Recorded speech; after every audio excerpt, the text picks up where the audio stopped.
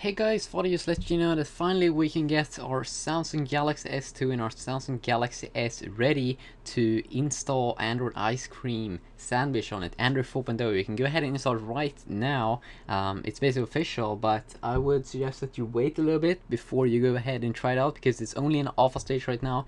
And the reason why we can do this is because basically, Google released the source code of Android 4.0 OS, but it's currently in alpha 7 stage right now for the Galaxy S2, and if you are running on the Galaxy S you can get the Ice Cream Sandwich alpha 4, but there's some bad things though. You can't use Bluetooth, Wi-Fi, the camera, sound, yeah, there are a lot of things here in the early alpha that you can't use, but if you want to go ahead and try it out pretty quick, you can go ahead and do so by following these instructions on Redmond Pi. Basically very straightforward tutorial.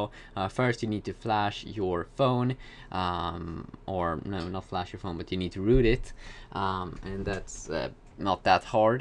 They have a tutorial on that, Redmond Pi, as well. Then you can just go ahead and download the zip file of Android 4.0 Ice Cream Sandwich, and after you have done that, make sure you take like a backup here, as they're saying here, and also make sure that you have enough battery when you go ahead and follow this tutorial. Make sure you have a battery for at least 5 minutes, so because you don't want to get it bricked.